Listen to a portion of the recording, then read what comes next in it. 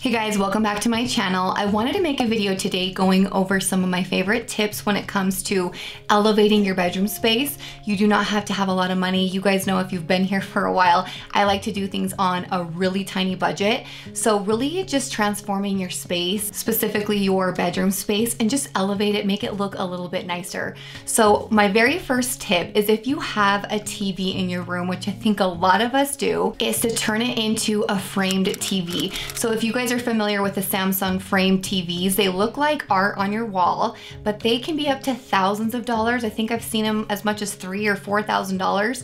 And I'm gonna show you guys right here how I made mine for just 38 bucks. So all you have to do is find some molding that you like. You can go to Lowe's or Home Depot, and it's just frame molding. So depending on the size of your TV, you will need either 2 or 3 of these moldings. I only needed 2 because I have a 43-inch TV. So I came home with that, and then we measured the TV, cut it to size, and then I used this antique gold rub and buff, and I just painted this on to the frame.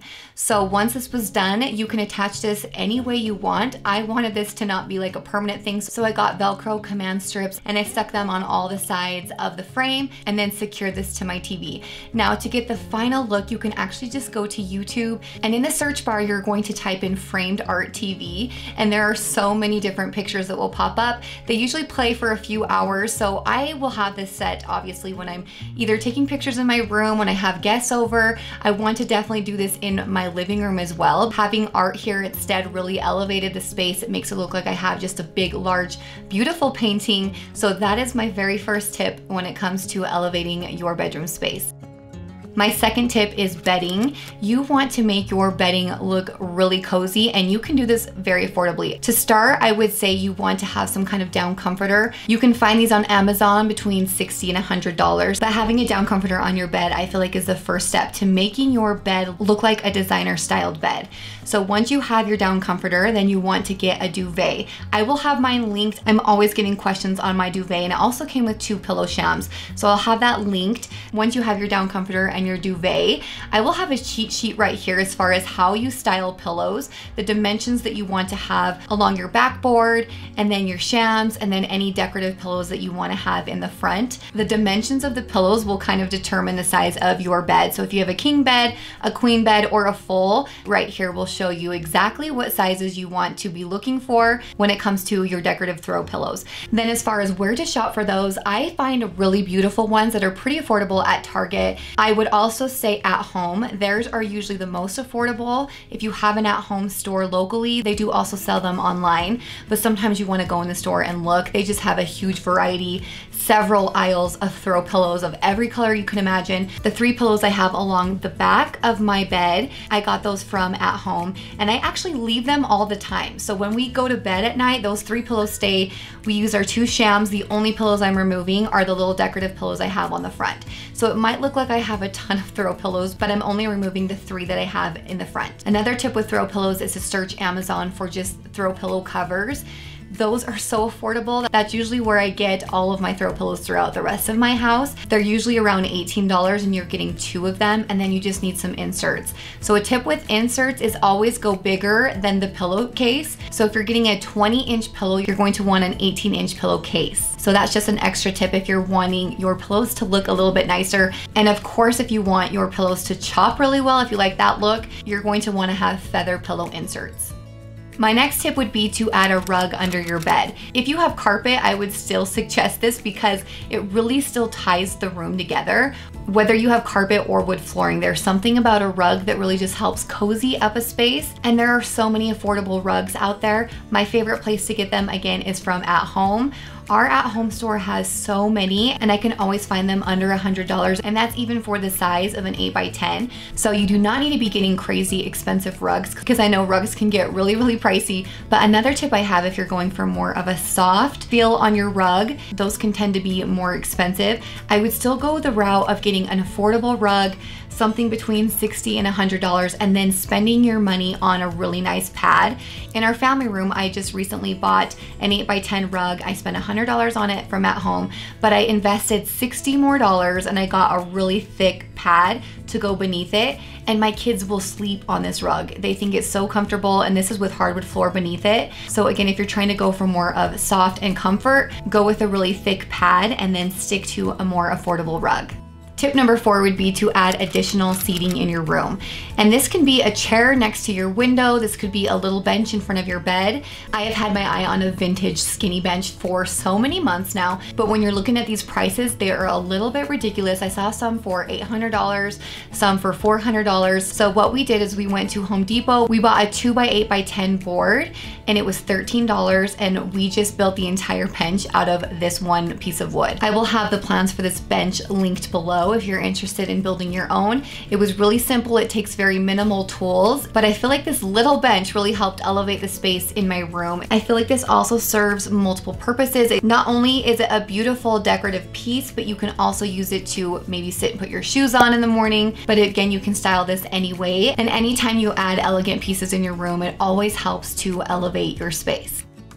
Tip number 5 would be to add curtains in your room. I feel like this is the fastest way and the most affordable way to really change the look of your room. So when it comes to installing curtains, there are a few do's and don'ts. You don't want to fit your curtain exactly to the space of your window. You're going to want to run it up as high as you can to the ceiling. Our bedroom is a little bit different because we do have beams, and so I wasn't able to run them all the way up to the ceiling, but I will show you some examples of how much better it looks when you run your curtain rod all the way up to the ceiling. The next thing you want to do is get curtain rods that will extend far past what you need them to, so that when you do hang your curtains, they're hanging on either side of the window rather than having to be in front of the window, if that makes sense.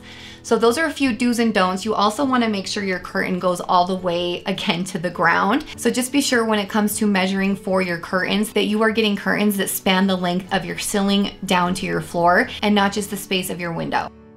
Tip number 6 is to add faux or real plants in your room. If you're looking at trees, they can be upwards of $100 to $300, and this is even for faux trees in your room. So I do have a video I can link below of me making this tree behind me. This is something I picked up at our thrift store. I think it was like $15. I plucked off all of the old greens, and then I found some stems that I liked at Hobby Lobby. I got them when they were 50% off, so I paid, I believe, around $40 for this tree. Again, I will have that linked below if you want a full tutorial on that, but there are definitely more affordable ways to get large statement pieces in your room, such as this big tree that we have in the back corner, for a very affordable price. Again, under $50, but it really is like the statement piece in our bedroom.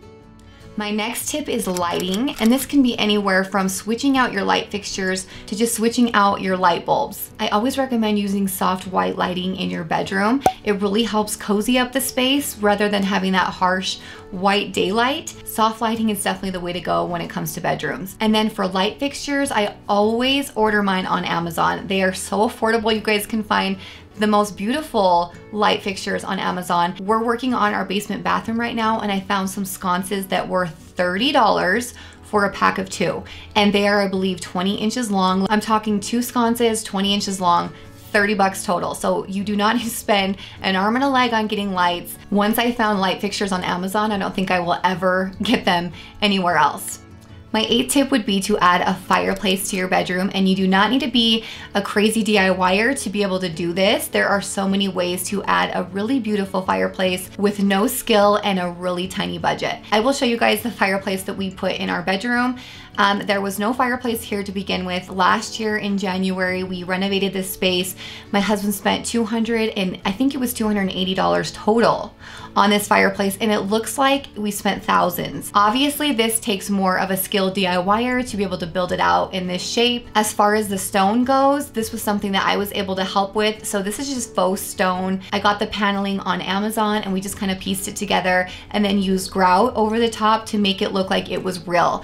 Anyone that's come in my bedroom thinks this is real stone and it's a real fireplace. We got the insert at Walmart and I think it was $60 or $70. So again, very affordable. So what I would recommend if you want to do this on a very tiny budget, you could just pick up one of these fireplaces, again, for around $60. Find a spot for it in your room and then you could just build some kind of mantle around it. You can even buy ones that are pre-made and then just kind of stand it on top of it. But if you just went to Lowe's or Home Depot and found some crown molding, you could build some kind of feature around that and just pin nail it to the wall. So I would say this could be one of the quickest, easiest, and most affordable ways you could really change the look of your room, make it feel super cozy, make it look elegant and expensive. But again, you could do this on a tiny, tiny budget.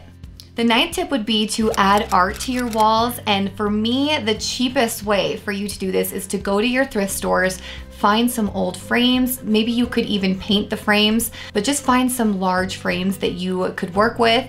And then my favorite tip is to go maybe to Etsy, find some beautiful art that you could print off. And if you're doing large art where your printer wouldn't be able to print it off, you could just call your local print store and have them print the art for you. You can get beautiful art for around $20 doing it this way. So getting the frames at a thrift store, you can maybe paint them if you need to. Most of the time I don't have to do that. When I find frames at our thrift store, I just leave the frames as they are. And you can find the art for free on Google or maybe buy something on Etsy and print it off for just a few dollars at your print store. And then my 10th tip would be to add some kind of accent wall. And you can do this so affordably with molding or doing some kind of board and batten wall. So depending on the size of your space or the wall that you are doing, you would just need a few pieces of this kind of trim to really transform your space. And then obviously some paint. And when it comes to paint, I have found if you go to Lowe's and you ask for the least expensive paint, they have paint that's actually $16. So the ones that they're always showing you are between $35, $40, even up to $100 for 1 gallon. But they do have a paint that they don't ever show that's only $16 and it has great coverage. We actually just did a game room in the basement for our kids and we use that kind of paint. So I can tell you it does have great coverage for how inexpensive the paint was. So that's everything for this video. I hope that you guys got some ideas of ways that you can elevate your bedroom space while still sticking to a really tiny budget. Thank you guys again for watching and we'll see you guys in the next video.